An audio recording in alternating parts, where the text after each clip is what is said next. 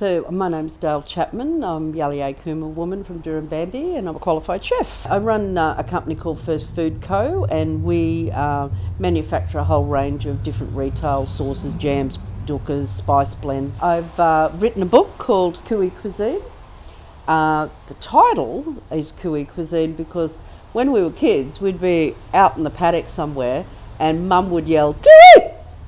And we would know automatically that Mum had food on the table and we would run back. So I had to call it Coo-ee Cuisine. The book is basically written as an easy, simple way to actually infuse bush food into everyday meals and everyday diet. Over the years, I've been asked, what do you do with bush foods? And what do you do with that fruit? What do you do with that herb? So it's a whole heap of little notes that I've written down over the years and had recipes in my head, and just went, oh, I'm going to have to try and put it onto paper. So eventually I did that, and we had my brother-in-law take photographs, and that was always funny because I'd do up a nice dish and I'd go, "Gary, get over here and take a photo."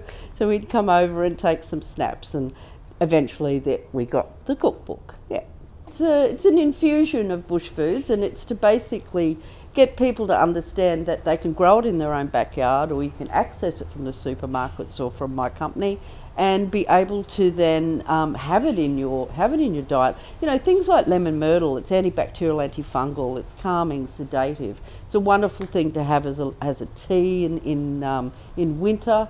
It's a great thing to put into biscuits. We can utilise native foods in such different ways. It's a medicine. It's not just food, you know, it's an internal health. So a lot of our herbs and spices are very high in antioxidants and vitamin C, folates, magnesium, so just great stuff for inner health. So this book, I feel, is for educational purposes. It's great in schools. Schools can use this book.